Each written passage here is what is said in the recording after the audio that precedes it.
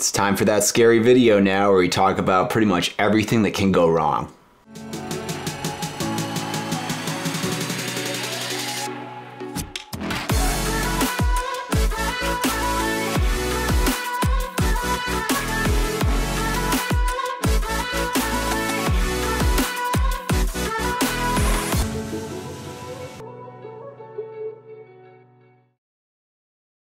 Though there are countless things that can go wrong when you're growing cannabis, I think it's really important not to get too hung up on this stuff and be too much of like a helicopter mom, because it'll take a lot of the fun out of growing. It's also worth noting that pretty much every grower has some of these problems at one point or another, so don't be too hard on yourself. It's not your fault. This shit just happens.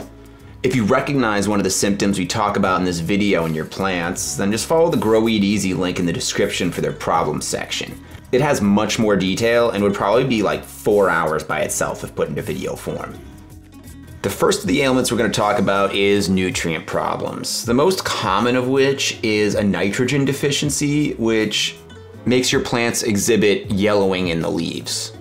Though this is normal in mature plants during the second half of flower, if it's happening closer to the beginning of your grow, it would be helpful to add some extra high nitrogen fertilizer in your next feeding. On the flip side, general nutrient toxicity is indicated by nutrient burn, which is a drying and browning that starts at the tips of the leaves and works its way in. Diagnosing pest problems is particularly difficult because so many of the bugs that peeve us are microscopic and need at least a jeweler's loupe to identify. Luckily, most of these pests can be dealt with by preventatively spraying pesticides. I would just say that only spray these pesticides during veg, because if you spray them on your buds, they won't go away and you're gonna be smoking poison, which is fucking gross.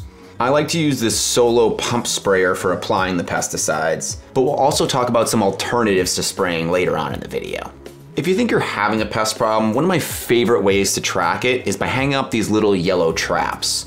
That way you can get a rough guess at how bad the infestation is by seeing how many new bugs land on the trap every day.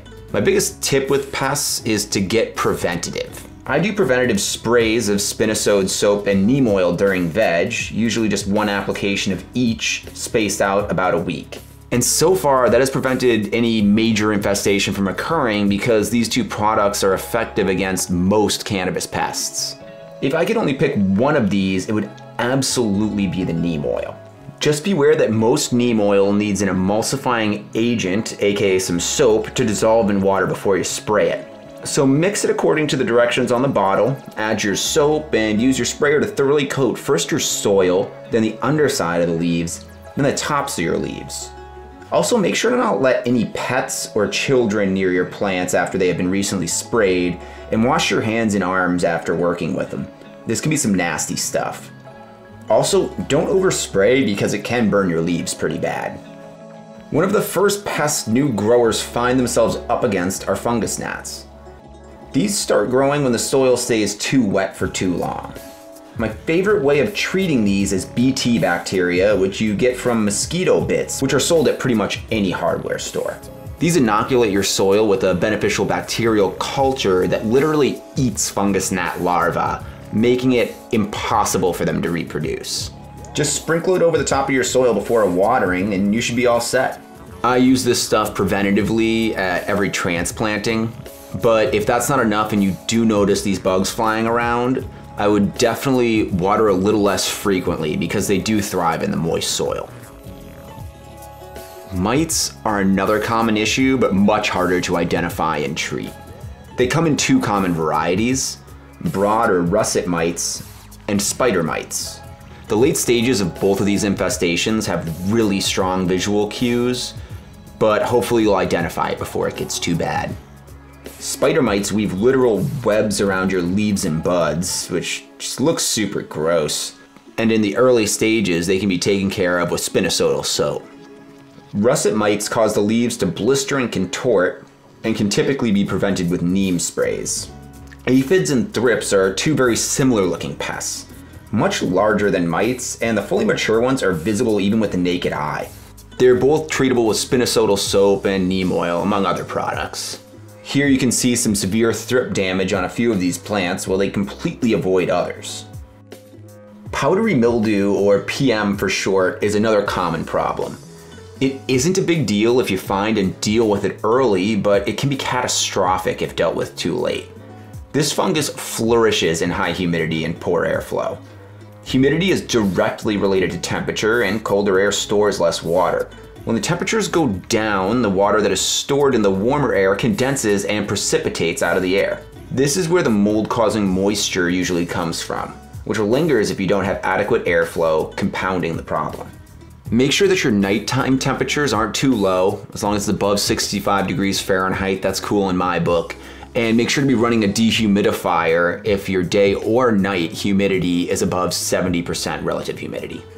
As far as airflow, I keep some little fans blasting the top of my soil and the top of my canopy at all times. Green Cleaner is also a decent spray-on remedy to check out, but I would 100% avoid Eagle 20. That shit is poison. I have friends that swear by using beneficial insects and predatory mites because it's much safer and cleaner than spraying, albeit a little bit more expensive. Ladybugs are probably the most common and are available at pretty much any grow shop. Assassin flies seem particularly interesting to me, and I'm excited to make a video dedicated to these once I have a chance to experiment with them myself. To summarize, most of these problems can be avoided by paying attention to your plant's changes when feeding and making adjustments accordingly, preventative light spraying of neem oil during veg, and maintaining an environment with stable temperature and humidity as well as good airflow. If you think you're having a problem in your garden, take a deep breath and then go check out Grow Weed Easy's awesome plant diagnosis site where you can plug in your symptoms, see pictures and remedies. It just makes the whole process way easier. If you're still at a loss, take some good pictures and head down to your local hydro shop. The folks there are always happy to help with stuff like that.